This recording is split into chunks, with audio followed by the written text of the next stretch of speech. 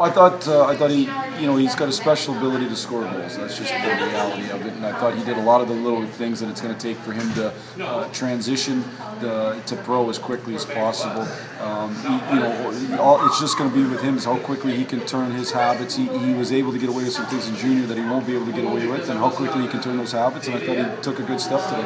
Well, I thought the game obviously ebbed and flowed. I thought we started really good. I thought we were doing a lot of really good stuff. I thought in the second period we started turning over a few too many pucks, and then we obviously got into penalty trouble and a penalty kill. Didn't execute, but that's a tough. You get here, you practice one day, and you play, and it's hard to get on the same page. And we didn't have really anybody in the back end that's killed penalties for us. But I thought our guys did a great job then going into the third period and taking the game back over. I thought that might have been our best period, and it was going to come out with a win.